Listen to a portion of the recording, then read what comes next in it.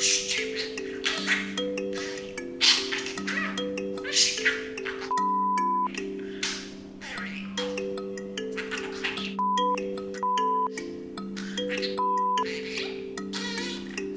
got him about 4 years ago from the school where I worked at. He was the offspring of some therapy birds we had.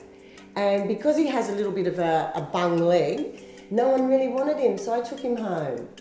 He has been, because I don't like a dog in the house, because it's a cattle dog and he's better out in the veranda than inside, to have a bird in the house just gives me someone to talk to. Gosh, you're a beautiful boy.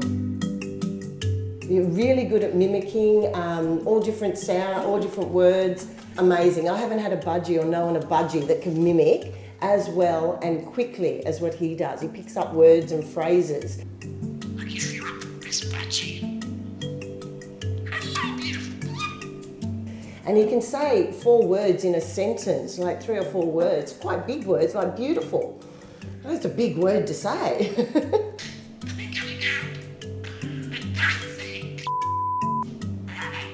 And he also has a bit of a fondness for naughty words, you found. Oh yeah, yeah. Which, you know, I have no idea where he learnt those from. But it just adds to the humour of it because he's quite inappropriate. And when he mixes these words together and he comes out with these sentences, they're quite funny. And, you know, being here by myself, just listening to him, it's very entertaining. He's my entertainment. Gosh, I'm a beautiful boy. Hello, Birdie. Yes, hello, beautiful boy.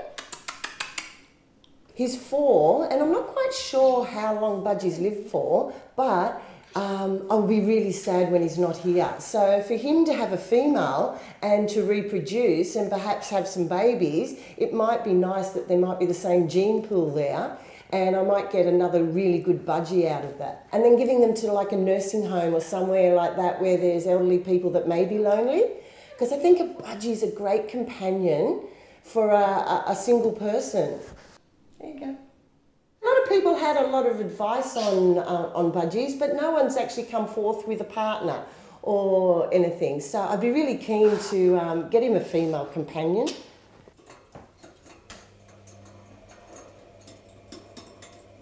Females aren't notorious for talking, so she probably wouldn't talk, which is quite ironic, really. Oh, he's a really affectionate bird. He's really attached. Hello, beautiful. Yes, hello. It'd be lovely to have him, to see him happy with his own little family. Hoping that his vocab won't change once he gets his own family, that he still will continue to talk. But yeah, no, it's just, I didn't think you'd get so much joy out of a little bird.